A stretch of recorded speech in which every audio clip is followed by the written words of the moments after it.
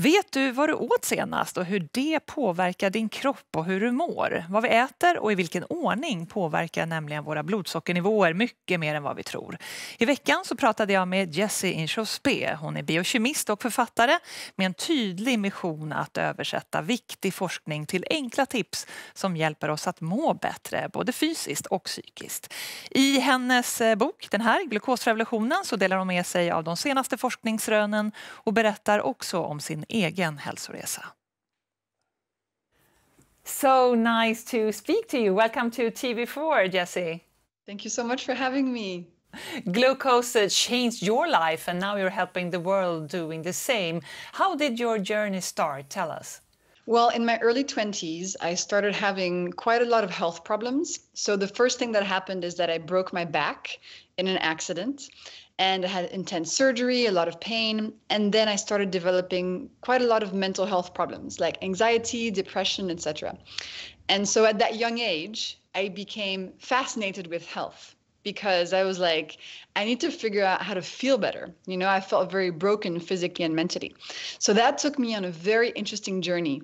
I first studied biochemistry in grad school in Washington, D.C. And then I worked in genetics for 5 years in Silicon Valley.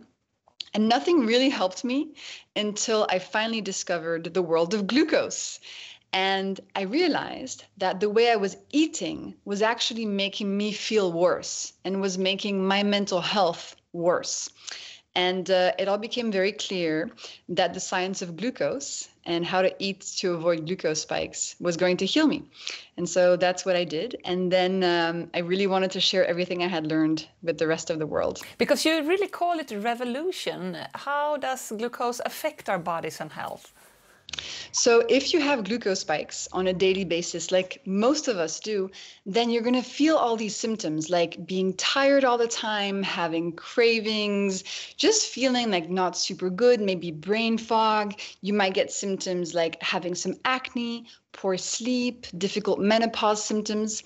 And so in the book, the reason I called it a glucose revolution is that I teach very simple, effortless food hacks to manage your glucose levels while still eating everything you love. When I think about glucose, Jessie, I think about blood sugar and diabetes, but this is important for everyone, isn't it? Absolutely. So for a very long time, everybody believed that glucose only mattered once you had type 2 diabetes or if you had type 1 diabetes.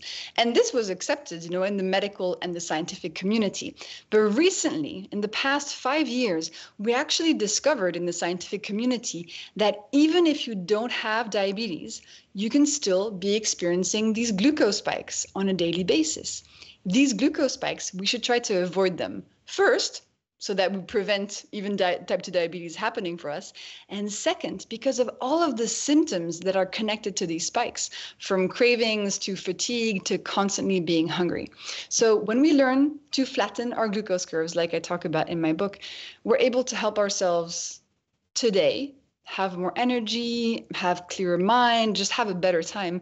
And also we're able to help our health long term by preventing the onset of diabetes. Glucose spikes often come from cravings, of course, and the need of sweets. It's really hard to control. But just explain why glucose spikes are so harmful. So there's 3 main biological processes that happen in our body when we experience a glucose spike. The first one is that glucose spikes hurt our mitochondria. And the mitochondria in our cells are the little factories responsible for making energy. And so with every glucose spike, we make those mitochondria a bit stressed out and a bit tired. And so over time, the more glucose spikes we have in our diet, the less able to make energy these mitochondria will be. So you might feel some things like chronic fatigue. When these mitochondria get stressed out, they also produce inflammation in the body. And, you know, inflammation is a key driver of so many chronic health conditions. Second thing that happens in our body when we experience a glucose spike is a process called glycation. So glycation, it's quite funny. It's a little bit like cooking.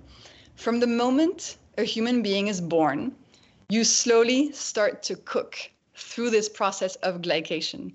And then when you're fully cooked, you die. I know it sounds weird, but it's true. Glycation is a process that happens in your body. And it's the same process as when you put a chicken in the oven and it goes from pink to brown. That's happening in your body every day. And that's the process of aging. So we can't do anything about aging. It's just a normal part of life. But we can actually influence how quickly or how slowly it happens. And when we reduce our glucose spikes, we slow down how quickly aging happens. So that's pretty cool. And then the third main thing that happens in our body when we experience a glucose spike is that our body sends out a hormone called insulin to protect us, to take all this extra glucose and store it away so it doesn't create too much damage. And insulin stores glucose away in our liver, in our muscles, and in our fat cells. So that's one of the ways that we gain fat on our body. It's by our body trying to protect us against glucose spikes. And so all these three processes, when you add them up, depending on you, your body, your medical history, who you are, they might lead to very different symptoms. So in one person, it might be being hungry every 90 minutes and having bad acne. In another person, it could be chronic fatigue and fertility problems. In another person, it can be a quick development of type 2 diabetes. Mm-hmm. Basically, what you need to know is that reducing your glucose spikes is going to help your health significantly. So it's all about flatten the curve again. Yes, again, I know. Somehow, it was a catchy sentence. I think it's going to keep coming back. Yeah, so take us through the hacks, Jessie, because they are really, really important here. Absolutely. Okay, so in the book, in order, we have number 1, eat your food in the right order, which means start your meal with the vegetables and finish your meal with the things that contain glucose. So with starches and sugars. That's kind of a very core important concept to balance your glucose levels. Veggies first, and then starches and sugars last. Then another hack is to add a vegetable starter to the beginning of your meals, like I explained previously. This is really important as well, and it can make a very big difference, especially if your meal does not contain vegetables. Then we move on to breakfast. So this is a very important one. I mean, they're all important, but what you have for breakfast is going to define and dictate what the rest of your day's glucose curve will look like. It's very important to have a breakfast that is full of protein and not too much sugar, so that you set yourself up for the day on a nice curve, steady glucose, steady energy, no cravings. And then we move on to vinegar, as I explained. So 1 tablespoon of vinegar before a meal. You can either use it as a dressing or you can drink it in a big glass of water. This has a lot of impact. Walking after eating, or doing any sort of light movement. That's really key. Putting clothes on your carbs. Again, so that means when you're having starches or sugars on their own, try to add some protein, fat, or fiber to them to reduce the spike. So for example, if you're having a fika, so if you're having like a piece of cake, try to add some almonds to it, or maybe have a little plain yogurt before it. That'll help reduce the spike. Or if you're having a piece of bread or a plate of pasta, try adding maybe, some spinach to that, maybe a slice of ham. Just try adding some protein, fat, and fiber to reduce the spike of that carb. Are your hacks for everyone, Jessie? For instance, if you have a disease or illness? Well, always check with your doctor. Always, always. I'm not a doctor, so, I share the latest scientific studies.